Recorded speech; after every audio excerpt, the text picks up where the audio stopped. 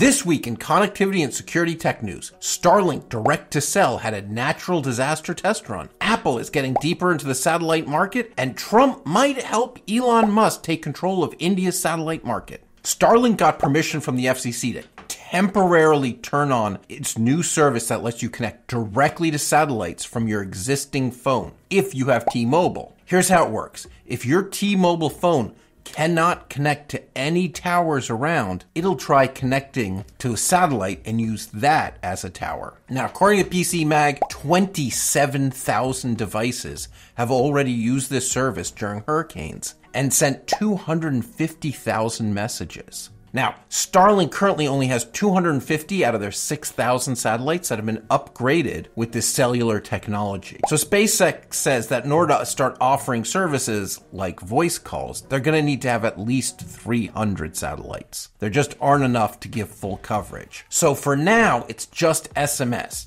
Text. But in the future, you'll start seeing voice and internet access. Now, before we get into what Apple is doing with GlobalStar satellites, let's hear a word from our sponsor. Thanks, Alex.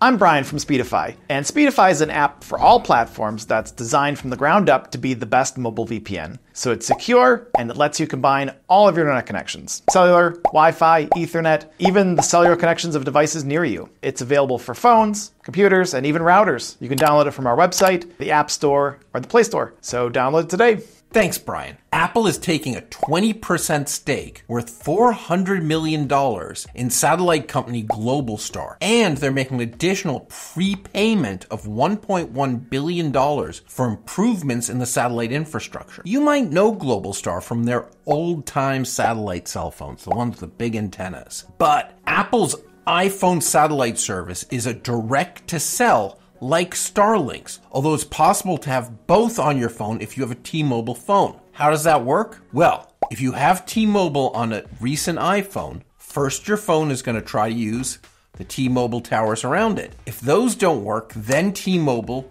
will try to go to the Starlink satellites. And if those don't work, it'll report to the phone that doesn't have working cell, which will let Apple go into its emergency mode, where it'll try to use the GlobalStar. Again, text only. And no, you can't combine these with Speedify. This stuff is all hidden underneath. Apple's service is just text and just in case of emergency. Now, according to The Verge, they might start charging for it in the future. But for now, Apple's texting in case of emergency service is free up through 2025. Because of Musk's recent successes with Direct-to-Cell and Starlink, especially in remote areas struggling with connectivity, and Trump's recent endorsement of Elon Musk for keeping people connected during hurricanes, there's more buzz than ever for Starlink in India. It is a massive, untapped market for satellite internet. Indian telecoms Jio and Airtel want to take over that race too. But since Starlink is not just for remote areas, it's also pretty good in cities, the telecoms are worried. Jio stressed that the government should allocate the spectrum through auction to create a level playing field. And Airtel has said that satellite companies with urban ambitions, like Starlink, must buy spectrum like telecom companies. But